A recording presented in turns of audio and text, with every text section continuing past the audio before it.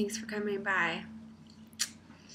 You'll see Ruby is transfixed. I bet you she will not move the entire time, and there's a reason for that. Do you want to see why?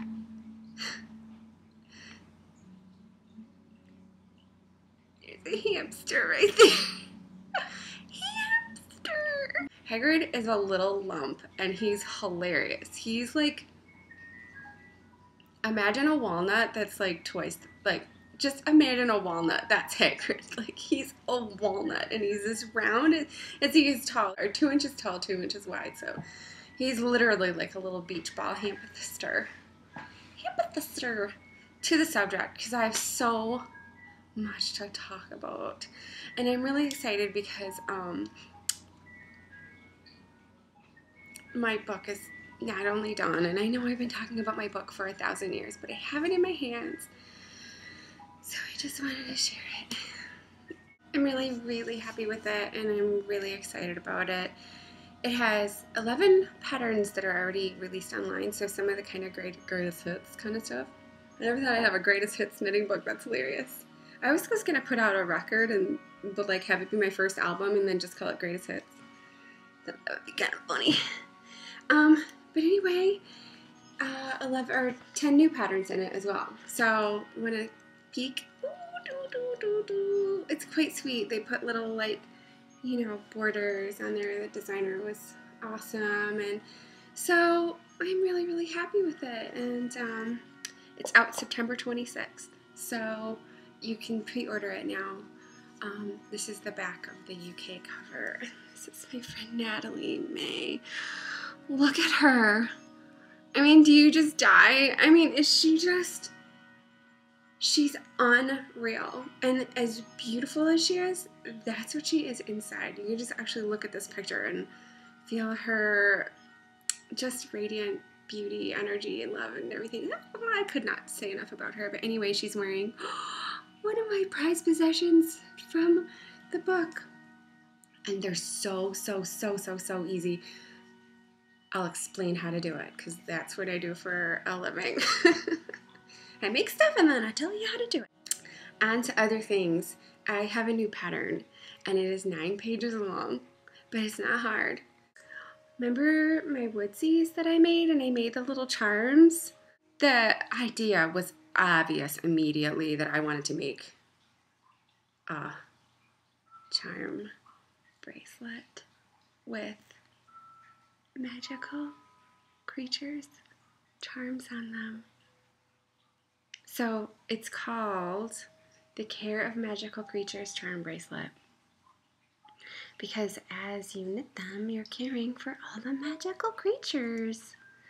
Now, charm bracelets are about memory. They're memories. They're not about, you know, just buying charms. You know, you remember each one. So I felt it was really important to make each one personal. So they're actually like merit charms. Each one has a task associated with it that you can do to help to care for yourself or the world, the environment, your friends, your family, your pets.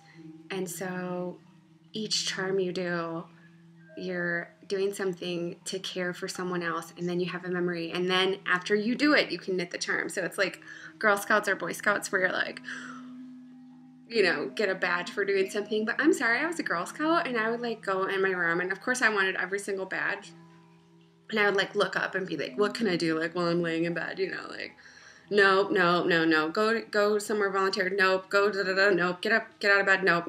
Like, I was like, I was not a very active child, but so I made the tasks pretty easy.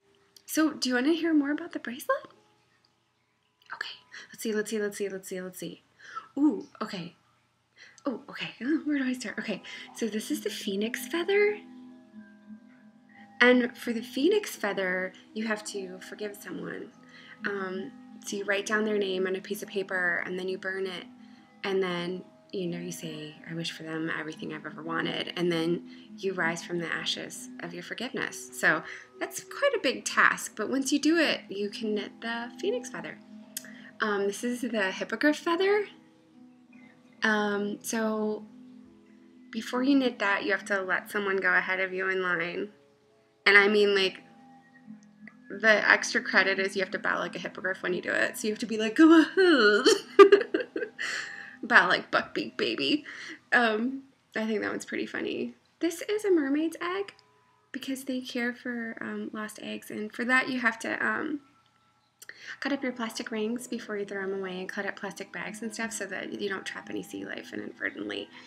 So they're just kind of like caring little tasks you can do, and then you can be like, I made the world a better place, one charm at a time.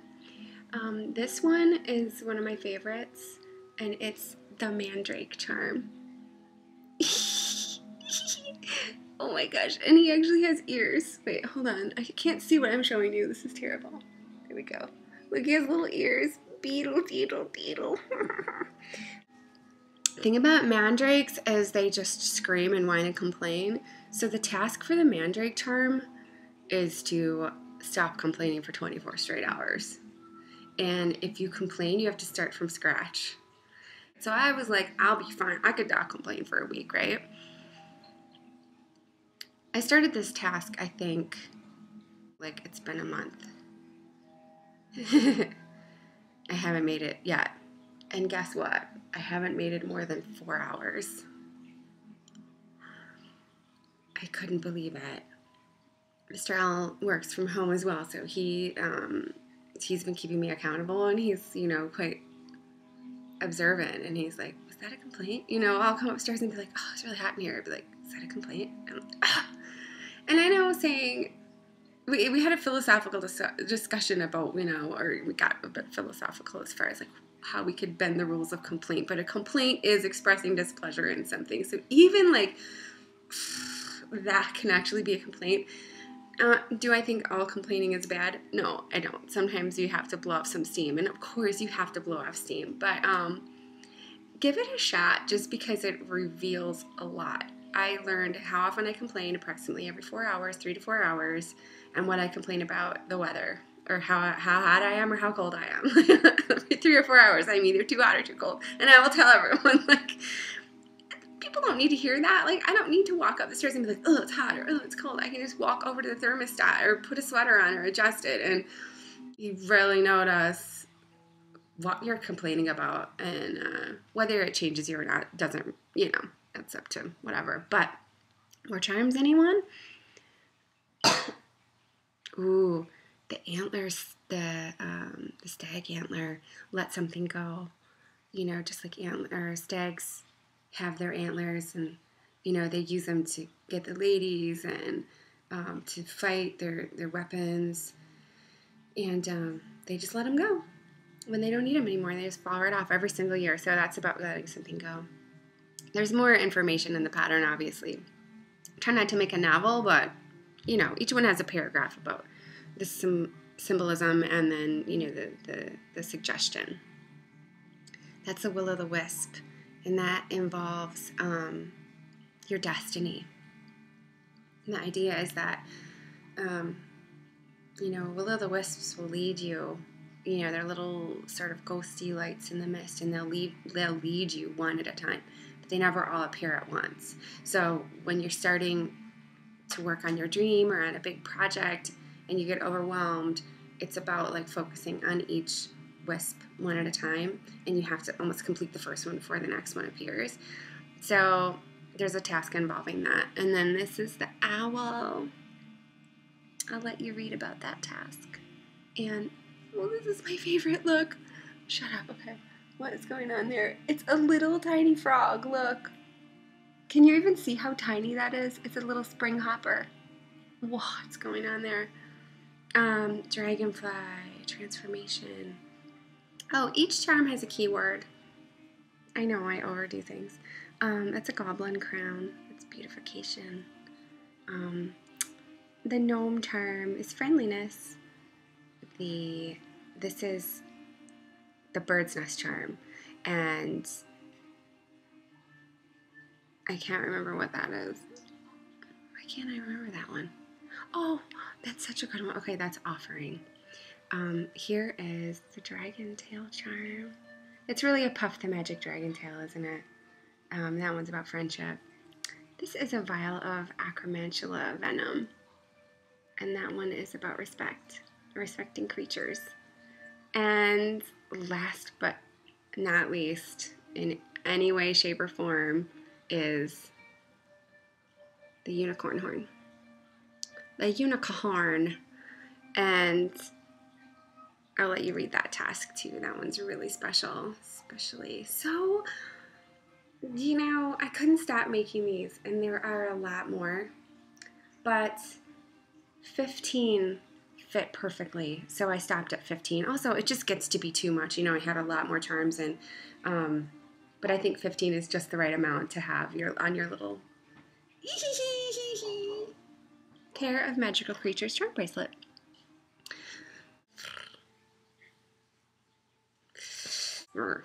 Now, other ideas. I thought it'd be so cute to make them into garland, you know, and string them. Or you could do like just the owl, or you can make earrings, or a necklace, or like sun catchers, like present toppers, pins, rings. Like, I want a mandrake ring, right? Let's just stick it in. Imagine, right? So there's so many uses for them. You don't have to do the charm bracelet idea if you don't want to. So let's talk about the bracelet. The charm bracelet itself. It took me a while to come up with how I was going to get these charms on a bracelet. Because at first I was like thinking maybe something like this. You know, this was only $1 at Hobby Lobby actually. But they all kind of crammed together, and then I thought a chain. But the chain didn't have that like mobile quality that I really like about the... You could make a mobile. Mobile. I'm kind of messed up from living in so many different places. I actually don't know what it's called, but you know the little thing you hang over a baby's crib or your own bed, because I'm all about them. That would be so cute. You could even do just one of them or something like that. Anyway, this is just a cheap bangle with a single crochet all the way around it, and then you can attach the charm jump rings into that. There's a picture in the pattern of how to do it. You know, you grab the yarn and bring it through. You could even do a series of knot work, or you could wrap it. Anyway, these little cheap bangles you can find at any sort of dollar store, accessory store, Claire's, Walmart, Hobby Lobby, wherever, online. They're super duper cheap, and I just took one of these and crocheted around it. And then that way they kind of stand apart from each other. I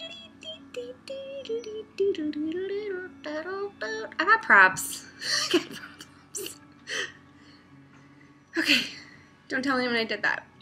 So, there's got to be so much more that I need to tell you. Do you want to see my teapot? What is going on? It's a little elephant. My little teacup. My little teacup has little rabbits on it. Is it really cute? Okay. Well, I think that does it for me.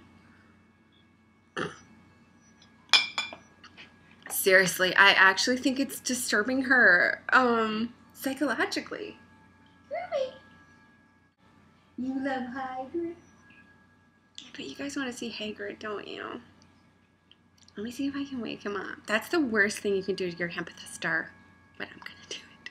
A little bite to eat. And Ruby is ever interested. That doesn't actually show how cute he is, because you can't actually see him. He's so tiny. Anyway, so that's it for me. I hope you have a really good time making these charms and sharing them and swapping them and putting them as earrings and playing with them. Oh, and the other idea I had was that for practice, you could make them with bigger wool and bigger needles so that you'd have like kind of bigger ones, and then they'd be like little stuffies that you could just like have around, like Care of Magical Creatures basket with them all sitting in there. Like for this one, I did this. So that's an option if you hate tiny needles. Also, I suggest perhaps knitting them in larger needles if you've never worked on tiny deep pans in the round before, so you can get some practice. Thanks for stopping by and watching this Mondo video. September 26th, this comes out. I hope you like everything. I'll do a big video, and we're going to do a giveaway. We're going to have a lot of fun with it. And, yeah, and happy charming. And I love you so much.